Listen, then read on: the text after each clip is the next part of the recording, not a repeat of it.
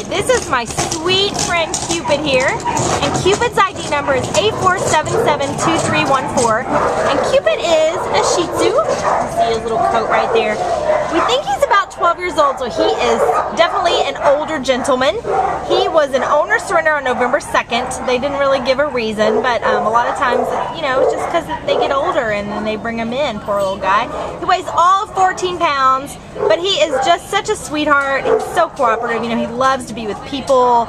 We're not really sure if he can hear or what the situation is with his eyes. You know, he seems like he has some cataracts, but you know, he's got low energy, but he still, you know, wants to go around and check things out and meet people and sniff everything. You know, he's still really alert and wants to, you know, live life and be part of life. And we'll tell you a little bit more about him here.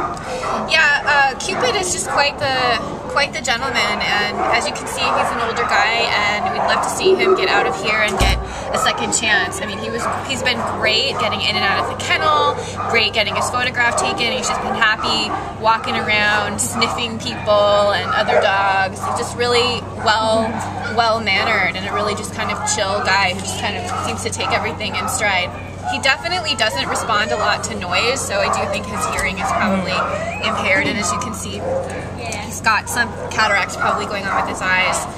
And then he does have this little lump right here, but and I'm not a vet, so this needs to be examined by a vet, but it's really soft and not hard, so that's probably a good sign. So this is a guy he's just a good guy, a good soul, and being here at 12 is not what he needs, and not what's right for him. So we're looking for a home where he can, you know, just chill out and spend his golden years. It's really low energy, really easygoing, and I think he might be house trained too.